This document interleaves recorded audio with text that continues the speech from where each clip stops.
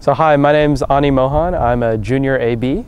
I'm studying electrical engineering and minoring in economics, computer science, and physics. Last summer, I spent it in Seattle working at Microsoft. I was working for the Bing division of Microsoft, working in online advertising to make some of the search results related to ads that are served for users a little bit more efficient.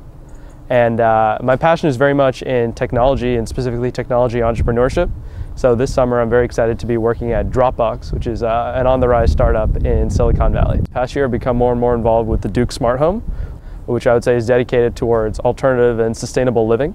And so the Smart Home, which is located right next to the Freeman Center on campus, serves as a physical space where students can experiment with new technologies that they'd like to see incorporated into 21st century homes.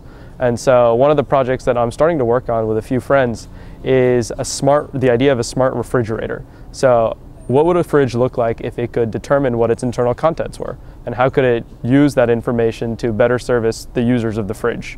And so what we're trying to do is to build a basic system that lets people categorize what foods they've purchased and what foods they've stored inside of their fridge. I would say kind of the biggest driving force for me to pursue entrepreneurship is just the concept that something that was completely your idea has this tangible, huge impact on actual people.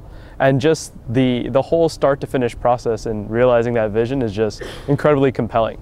Because one of the things that's really motivating to me is making sure that whatever I do has a lot of impact, and being able to directly tie my work to that impact is very satisfying. One of the projects I was working on for about 10 months up until very recently was a nutrition app targeted towards pregnant women. So it was both a website and a set of mobile apps that were trying to get pregnant women to enter in every day what they've eaten and giving them kind of actionable feedback based on what they ate. And one of the most satisfying things for me building the app was the ability to see actual real users using something that I'd built every day. And honestly, it was one of the most satisfying things that I can think of.